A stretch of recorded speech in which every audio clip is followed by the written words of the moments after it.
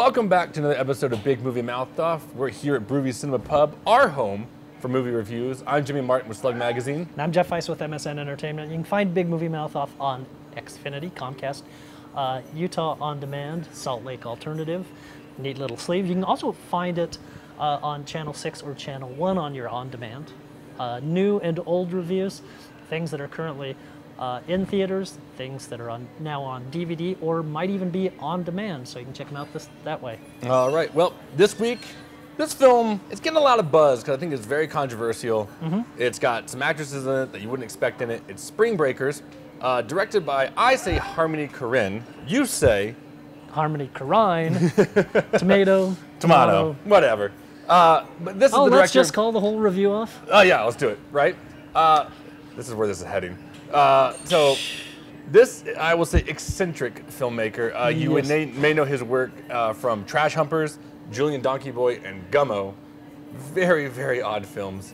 I'd say this is probably his most mainstream release, with a cast in it that includes Vanessa Hudgenson, a Disney kid, Selena Gomez, a Disney kid, his own wife, Rachel Korine, we want to say, and Ashley Benson. Yes. And so you've got four girls who are tired of their mundane, monotonous lives in their small town, so they want to go to spring break in Florida, and they don't have any money, so they rob a restaurant, as you do, and they travel down to Florida, party, drugs, alcohol, boobs, get arrested, and get saved, bailed out by a rapping drug dealer played by James Franco. And then... Who likes to call himself Alien. Yeah, because he's not from planet Earth. Okay, so that's kind of your story. Good morning, sunshine. Wakey, wake. Shine, little bitch. I need your money. Where's the money? Money. What? You know what? All I know is I'm not gonna sit here another day. Spring break. How are we gonna get enough money in time? We're the only ones still here. Spring break. I'm tired of seeing the same thing. Spring break. It's our chance to see something different.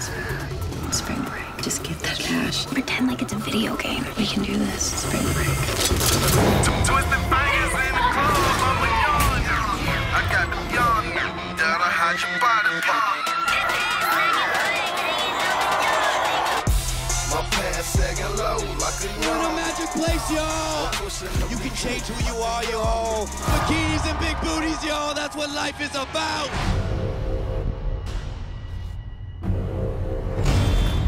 Who are you? My name's Alien. Why are you here? I saw y'all in there. They like nice people. Come on, y'all. Why acting suspicious?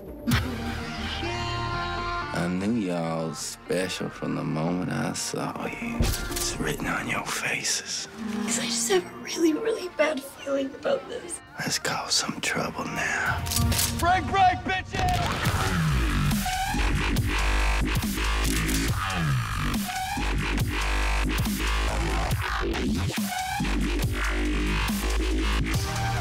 I got my dark tanning oil. Lay out by the pool. This is the American dream, y'all. Spring break. Y'all wanna die tonight? Spring break. Get down! I'm scared, aren't you? Spring break forever. Spring break forever, bitches. Here's the thing. You can try to convince me that Harmony Korine actually shot enough footage to make an entire film. You didn't. What you did, you shot about 30 minutes of usable footage. You stretched it out into 90 by repeating scenes over and over and augmenting it with faux Girls Gone Wild videos. Oh yeah, and you know, with just awful montages, and it feels like it's about 120 minutes long. So 30 to 90 to 120.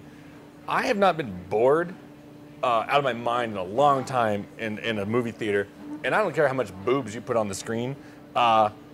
There's more to filmmaking than that, and to be fair, I understand. I think I understand the vibe that he's going for, which is a cautionary tale, which is not just that Girls Gone Wild is as facile and grotesque as we think it is, but that Spring Break itself is as grotesque and facile as we think it is, and our thrill-seeking youth of today are as grotesque and facile as we think they are. I get it. But here's the It's thing. still punishingly heavy-handed. Oh, it's awful. It's still monotonous. I've never seen so much repeated footage in a film. Like, I understand flashbacks every now and then, but not like 7 times of the same thing.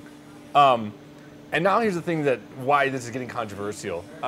Selena Gomez looks like a 9-year-old, and they're like, oh, she's in this crazy film. Well, she doesn't really do anything. She plays Selena Gomez. She plays a Disney character. Yes, and if you thought she was a bad actress before, wait till you see when she's thrown into serious material like this.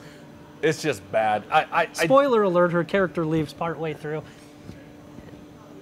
It's a good thing. Yeah. That's a good thing. That's probably the one best move he made in this film. Absolutely. I don't like listening to 4 drunk girls sing Britney Spears for half an hour. That's awful. While James Franco sits in front of a piano and there's like there's like 2 or 3 like Britney Spears montages of them just singing, and it's seriously, it cuts into my brain. I will say this. James Franco is a good actor. yes, If there's any reason to he's see this very film, watchable. Very yeah, watchable. if there's any reason to see this film, it's James Franco. However, the price of admission to your local theater is not worth seeing James Franco in this film.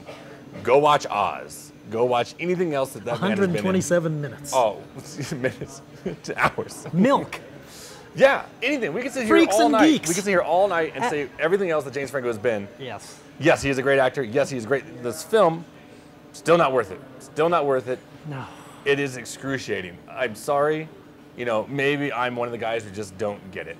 No. Fine. I'll dare to say it. The Emperor wears no clothes. I'm sorry. You can throw all the pretense you want at me.